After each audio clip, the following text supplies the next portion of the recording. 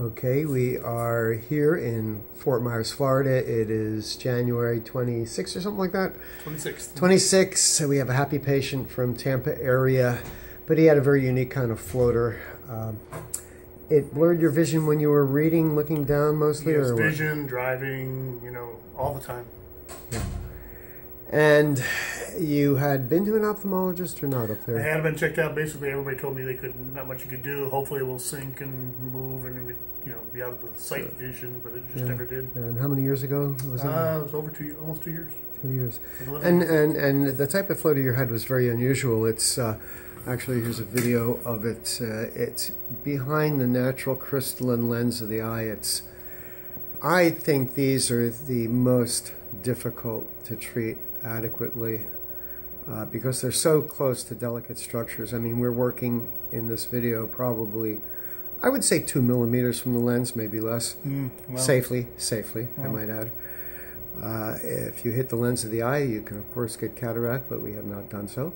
And as you can see, you got to hit this thing on the fly, which makes it very, very, very difficult. I mean, wasn't I tired after doing your third case? one, I know for sure. Yeah, so we actually had to do 4 sessions. Right. After the first session, there wasn't much difference, was there? The first was excellent. Oh, the first one was excellent. excellent. First one, big difference. Oh, okay. Well, I didn't think I was so great the first time, but it does. Incrementally, incrementally, it might be a little less, but they are very difficult to get. Right. I don't think a lot of doctors recognize these kind of floaters because they are behind the natural lens of the eye, and when you're looking on the inside, you're looking basically beyond them, or you're looking at stuff further back, so it's not recognized.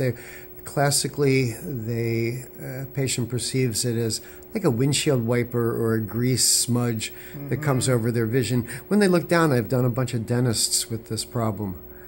But it can be done. By the time we put everybody's little video testimonial, we'll probably have enough for a scientific paper. But for those doubters out there and for patients who have ophthalmologists who do doubt, please show them the video. And rather than wait for a double-blind, cross-controlled study, which might occur before one of us is dead, just ask the patient. And you're a happy patient, right? It was like a big smudge. You always thought somebody had them on my contacts, or I thought I had on my glasses. But that entirely went away the first time. But then I would have a little annoying one kind of fly by once in a while. That didn't change too much the second one. But the third one, that went away a lot. So no, without question.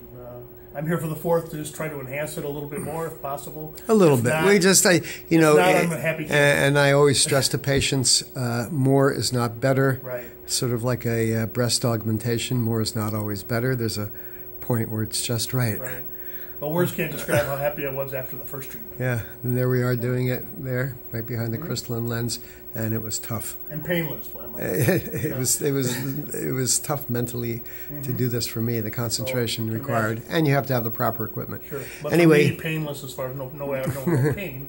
Right. But very, very grateful I came here. Great. Well, you're a great patient, and I hope when you get back to Tampa and you visit an ophthalmologist, you tell him what was done.